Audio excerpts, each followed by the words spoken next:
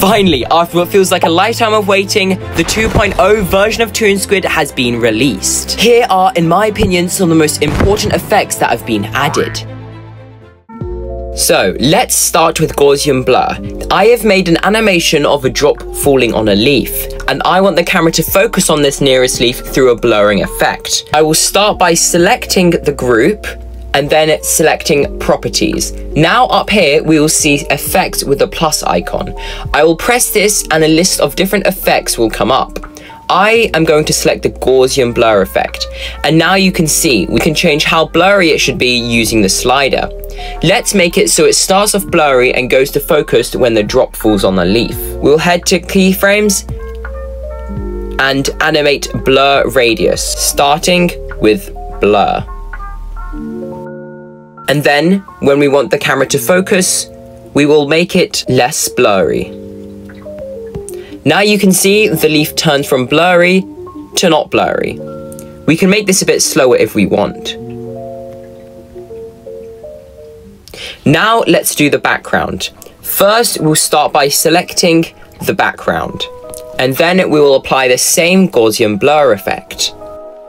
We will decrease this, and then once the leaf focus, we'll make this background blur. We will do the same with this leaf as well.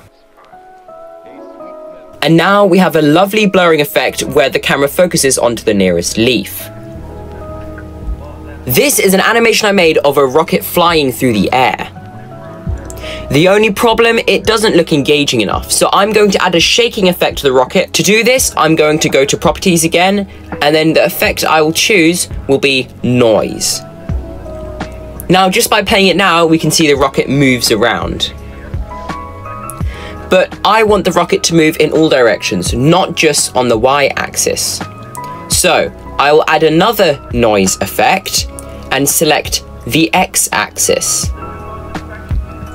Now we can see it shakes slightly. If we want, we can adjust this to make it shake a bit less.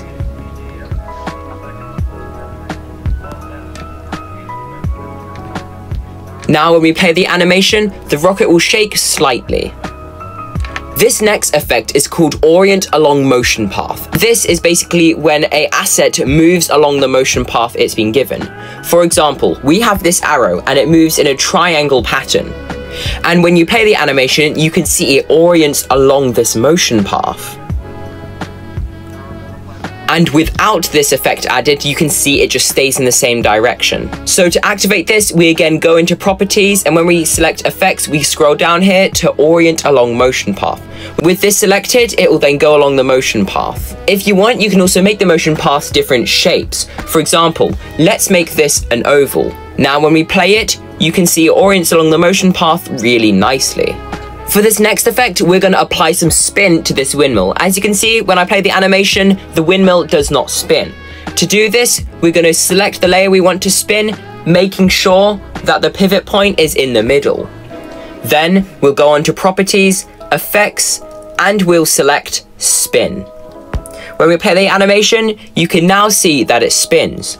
We can adjust the speed of this using this slider. Now you can see it spins in a lot more reasonable speed. You can also change the direction of the spin.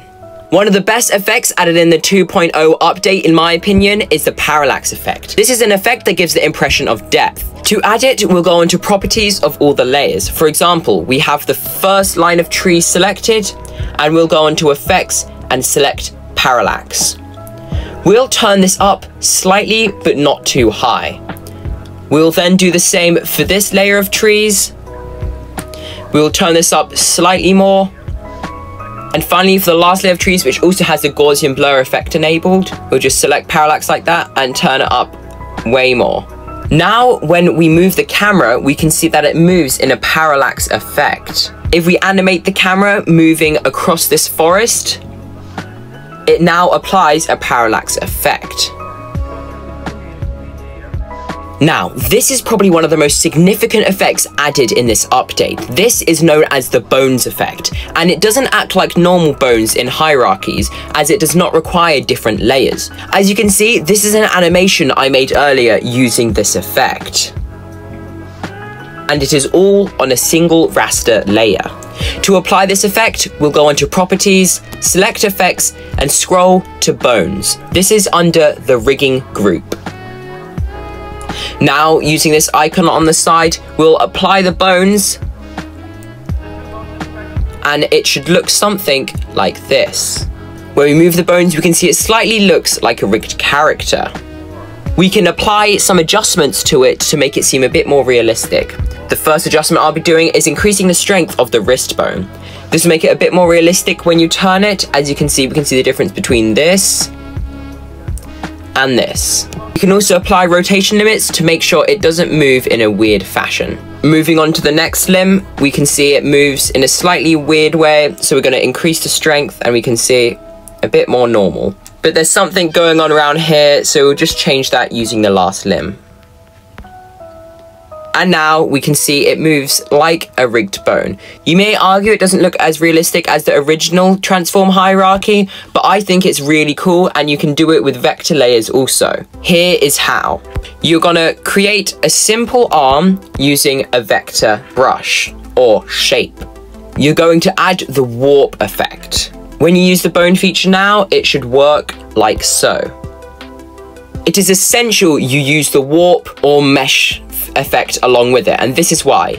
If I delete this warped effect, we can see that the bones don't really move like a limb.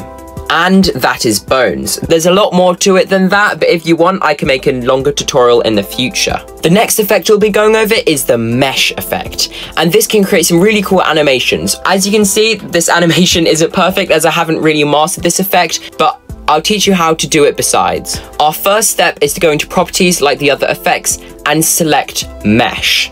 Now, you'll be given 3 options: 1 to add the mesh effects, 1 to take them away, and 1 to adjust them. Keep in mind that anything that is not in the mesh will be cropped out. I'm going to start by creating a mesh for this caterpillar like so. And now this is a very simple mesh, but we can animate it in quite a realistic way. Obviously, the more points you add, the more realistic it will be. I'm going to add a few more points and try and make this caterpillar walk in a convincing manner.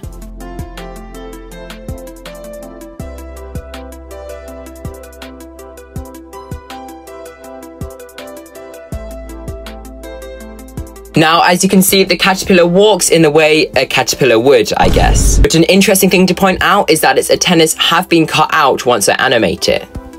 These, in my opinion, are the most important effects added in the 2.2 update of ToonSquid. If you think there are more effects you want me to go over, I'll make them in the next tutorial. In the meantime, if you want to learn more about these effects and get tips and tricks from real ToonSquid animators, join the ToonSquid Discord server I've linked in the description. It's an amazing community, and I promise you it's worth joining. Thanks for watching, and I really hope you've learned something from this video. Happy animating!